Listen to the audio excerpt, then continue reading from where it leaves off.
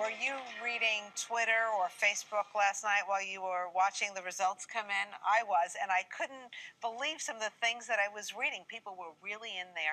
President Obama's administration, I guess, was tweeting, stay online, stay online, stay online, because I guess they got the word that people were waiting for a very long time to vote.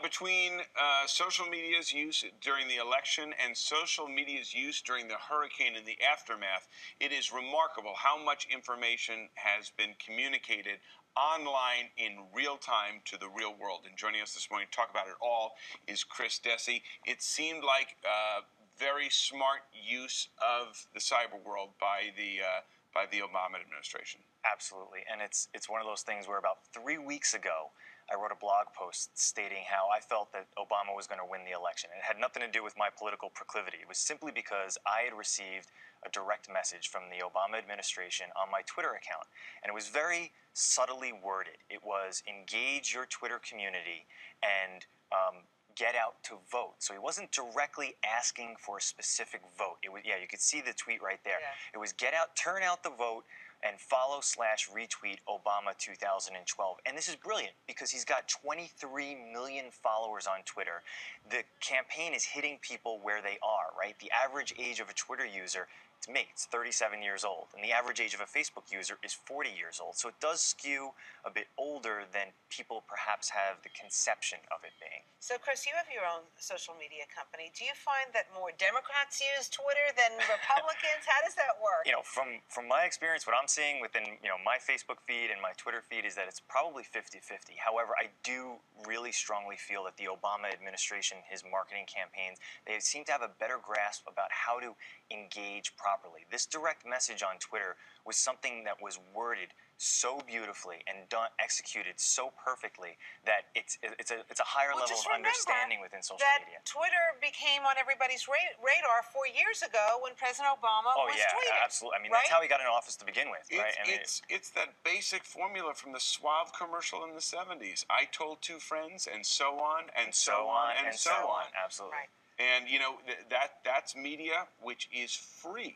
Yes. You don't need to spend $1 on a campaign ad. But a lot of people now on Facebook this morning saying, I'm glad the election is over. I don't have to hear my friends' Nobody wants to hear about idiotic comments, and they don't have to hear my idiotic comments. It's true. It can be divisive sometimes, but, yes.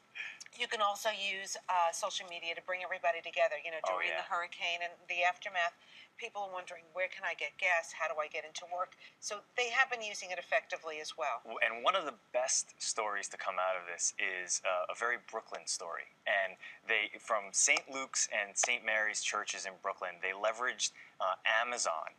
And they created a campaign called Occupy Sandy, which is beautiful because what they did was they registered on Amazon.com as a married couple would potentially register to solicit things that they would need to help individuals in the tri-state area to help for Sandy recovery. So instead of getting gifts for their registry, they were getting gifts to take out to help people in the tri-state areas. Really leveraging the technology infrastructure that's already there, but leveraging it for a good cause. A very New York story. I love that one. The one thing that we haven't mastered is there's no filter. For instance, I've heard great stories about how and where to find gas and where the shortest lines are. Likewise, I've heard stories where people have gone to Twitter, said, oh, there's where there's gas, I just read, and they go and the information wasn't accurate, or someone falsely put it up. And so how do we... There's a story, there's a guy on Twitter that in very hot water... I forget the Twitter handle, and he's lucky that I forget that. I'm looking at you, buddy.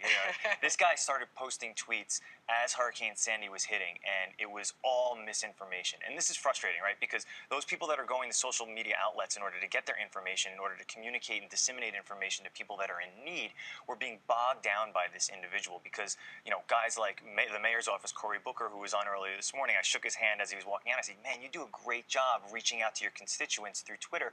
Now all of a sudden they had to say, listen, what this person is tweeting is misinformation. It's not appropriate. He was saying that the floor of the trading floor was flooded, and that they're shutting down the trading floor. So it's ridiculous, and there are people that do that, unfortunately. And then there are good people, because like one of the days after Sandy, I read on Twitter that there was mass confusion at the Barclays Center where people were trying to get into the city. And we were able to send our helicopter over, and we saw it and verified it before we put it on the air. Yep. So it can be helpful, but you have to fact check. You have to fact check. You can't believe the story. But you can't argue the immediacy of that information in your pocket, on your phone, has proven, no doubt, a lifesaver during Sandy and its aftermath. Oh, absolutely. And Instagram sort of emerged as a new platform as Sandy hit. There were close to 1 million photographs with the hashtag Sandy, articulating some of the devastation that was happening before news crews could get there. So it doesn't, it's sort of this engaging of civilian journalism, and it's this, emergence. I think it's kind of a beautiful thing. It's this emergence of, civic responsibility, where people are seeing people in need and posting photographs, saying, "Hey, we need help on the ground right now." There is something very worthwhile about it. Chris Dessi, what's your tweet handle? At @CDessi. @CDessi. I'm at Rosanna Scotto, at Dave Price TV. You betcha. Tweet us. We might tweet you back.